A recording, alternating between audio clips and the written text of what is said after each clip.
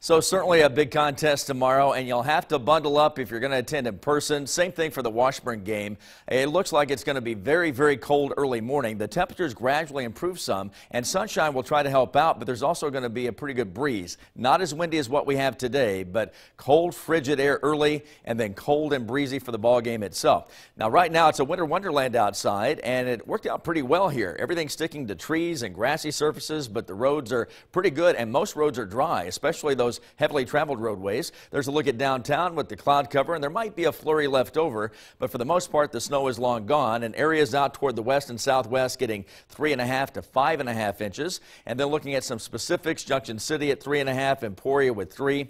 Topeka at 1.8. And when you measure snow, you can't measure it on concrete or asphalt because obviously most of that melted away. And you can't measure on the grass because those basically snowflakes landing on top, if you were to stick a ruler in there, it would go between the blades of grass and give you way too high of a total. So you almost need a block of wood or something like that. And also scattered around so you can get a measurement here, a measurement over here, maybe a measurement way over there.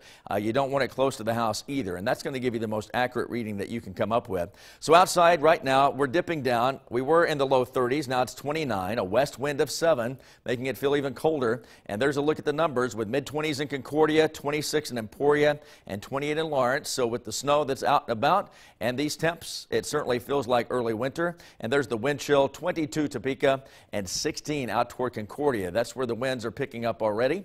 So looking now, no snow showers, although it's going to be this area in northeast Kansas from Leavenworth back out toward Hiawatha that may get a snow shower. That's the likely area to get something because it's this wave heading right toward Omaha, and the tail of this is going to clip these north and northeast counties and maybe something down toward Manhattan or Topeka. So we'll have our clouds, the passing snow shower that tries to clip through, more likely Hiawatha, Atchison, and St. Joe. And then once that's gone, we're going to be really clear tonight, and with some snow left over and the cold air spilling over that, it refrigerates.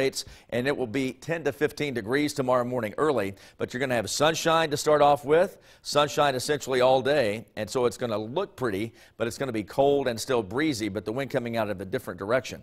So today, blustery conditions at 35, the wind chill could be near 20 with a wind of 20 to 30 miles per hour. And then clear and cold tonight. There are your low to mid-teens. And tomorrow, struggling to hit 39. It will not feel anywhere close to that, but it's going to be nice and bright. Wind south-southeast at probably a good 15 to 20 miles per hour. And then on Sunday, it moderates a tad, but we'll have a mostly cloudy sky at 45. And there could be an isolated snow shower. I think a lot of that is before daybreak. And again, a snow shower is just something kind of falling. It doesn't amount to anything.